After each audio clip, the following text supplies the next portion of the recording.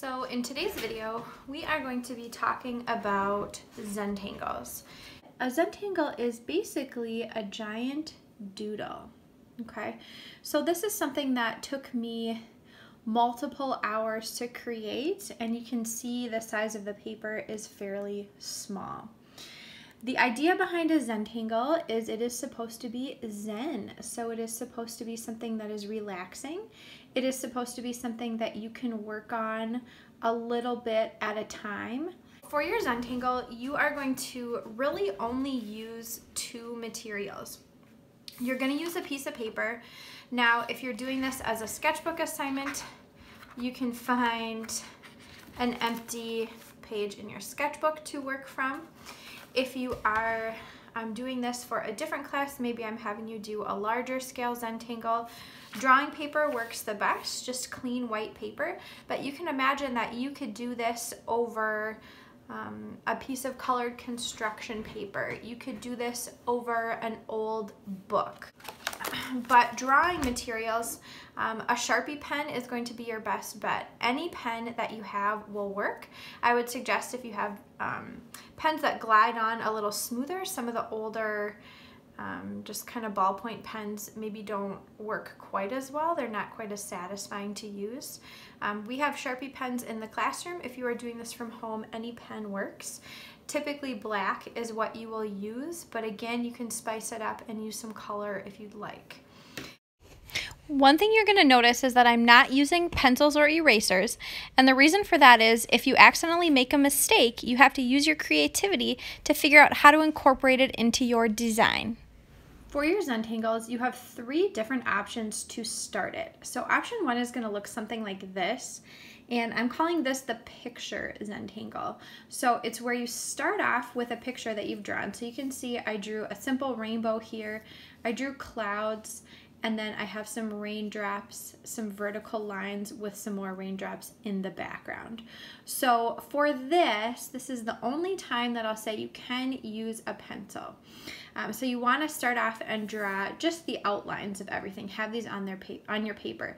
If you Google Zentangle, you're going to find lots of examples of this. It's pretty common for people to draw animals, designs of their name. Maybe it's more of an abstract design, but you're sort of drawing the pencil outline. So to be clear, when I drew my outline, really all I did is I drew the arc of the rainbow in. I drew where I wanted the droplets to be. I drew the shape of the clouds. I did not draw any of the patterns within, okay?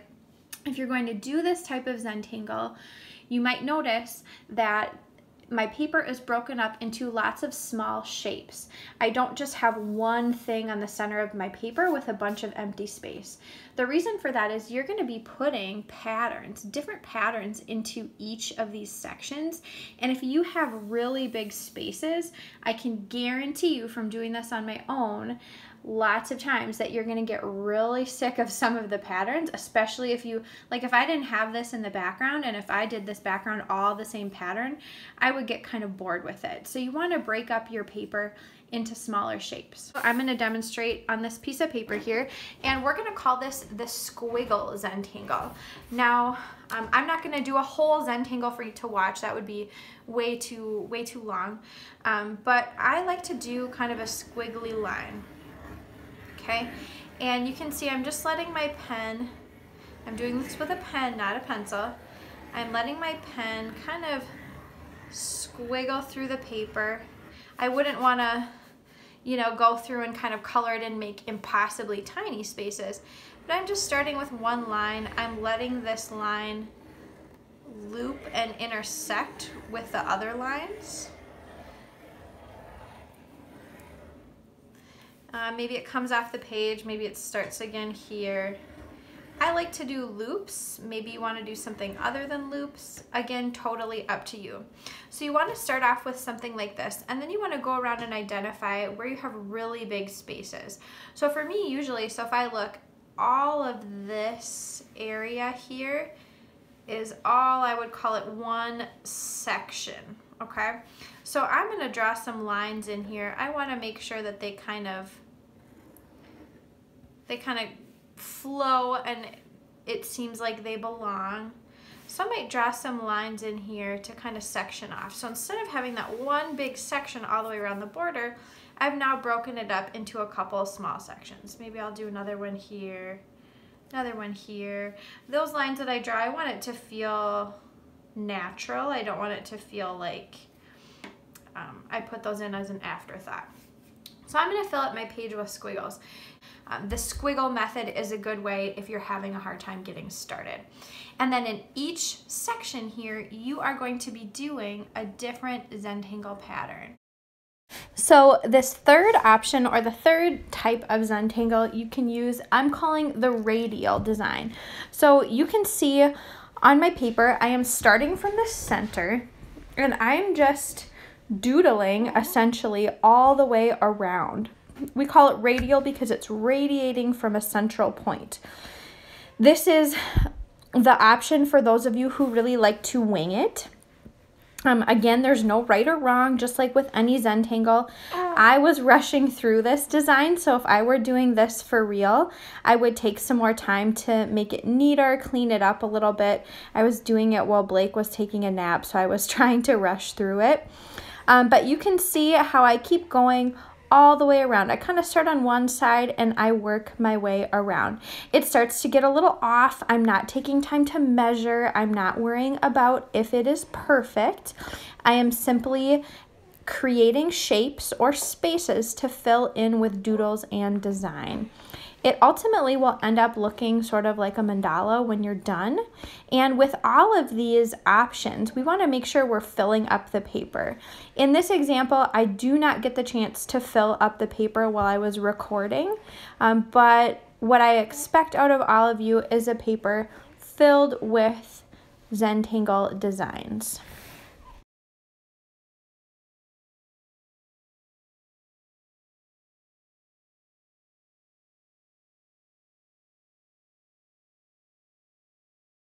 So, some tips for creating a Zentangle. Tip number 1 is going to be work small and detailed. So for example, say I'm going to be filling in these two shapes, okay? If I'm using my small Sharpie and I want to just do sort of a checkerboard pattern like you saw me do before, okay? I could fill my shape up like that, or I could do something much more detailed. So I'm working with intricate patterns, meaning tight together. Those look really similar right now, but now maybe I want to go through and maybe every other one gets a dot in the center, okay? Like I'm filling up a checkerboard. Okay, now I could make that even more complicated, and now maybe the boxes that are white, I go through and I draw a white dot in the center, and I fill in the outside with my pen, okay? This is where if you are using a thicker Sharpie, you are not going to be able to be so detailed. So tip 1 is working small and detailed. Hopefully you can see what I'm doing as I'm doing it. Okay, so that is something we're looking for. That is something that is a little too simple or basic. Okay, the second tip, so tip number 2 here, is going to be even space. Meaning, I want there to be about the same amount of black space and the same amount of white space, okay? So even space here.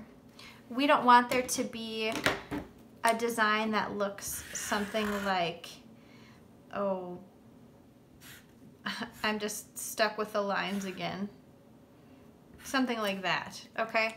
That is not detailed. It's not small patterns. There's not an even amount of black space and white space. There's a lot more white space there than there is black. So that would not be something that we are looking for, Okay, and you can see in my image over here, even though I added color, you can see that in each section there's a pretty fair amount of black and white space. It's really clear in this pattern right here. Okay, tip number 3 is going to be steal. Well, steal patterns, okay? Go to Google. If you Google Zentangle or Zentangle patterns,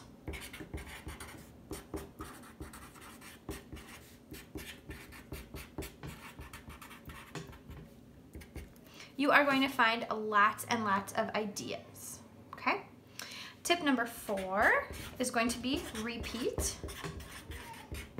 And I'm gonna come in for a close-up on this. So if you can look at mine, there we go.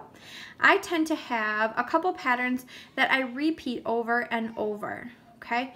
One of my favorite patterns to do is this sort of circular pattern. You can see I did it there, it's right there. I have it in the red arc of my rainbow, okay? You might even be able to find it, oh, here it is again. There it is again. I like to repeat patterns because to come up with the same pattern over and over again gets to be a little difficult, okay? And my last tip for you, hopefully you can't hear, baby Blake just woke up. She's crying. I hope you can't hear her in the background. I'll make this fast. Is going to be to add lines. So, for example, I'm filling up this space. Okay, say I have some triangular shapes. Maybe I want it to kind of look like mountains or triangular fish scales or something like that, okay? You might think, oh, this looks pretty cool. You know, I like that. That looks really neat. Kind of looks like a turtle shell maybe. But it's not very small pattern and it's not very detailed. So I'm going to go through. She's really crying. I hope you can't hear that. I swear I'm not a bad mom. I'm not neglecting her. You want to go through and add lines. So I'm not going to do the whole thing, but I might add a line, and then maybe here I might add a little shape that I color in. You can certainly have areas of space that you color in. That is okay. All right. So I would continue that all the way up, and that is much more detailed than what I started with, right? The last tip is an optional tip for you. So the last tip is going to be color. I'm going to show you in the next minute or so, I'm going to show you some more examples of Zentangles. Typically Zentangles are black and white.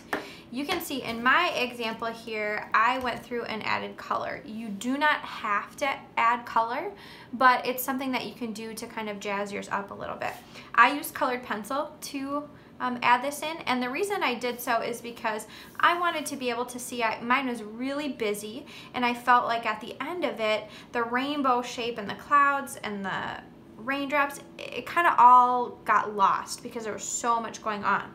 So I wanted to go through and add color to divide the individual section. And I think in the rainbow itself, I just used markers, just washable markers. You could also use Sharpies if you'd like. And then I used colored pencil in the background. Another great option for this, if your paper is a little thicker, is watercolor paint. I would not use like an acrylic paint because it might cover up some of your Sharpie. Here are some different examples of Zentangles that I took off of Google. You can use these as inspiration and take some patterns, take some ideas from them, but the overall design should be your own. Don't stress, be creative, work with your mistakes, and have fun with your Zentangle.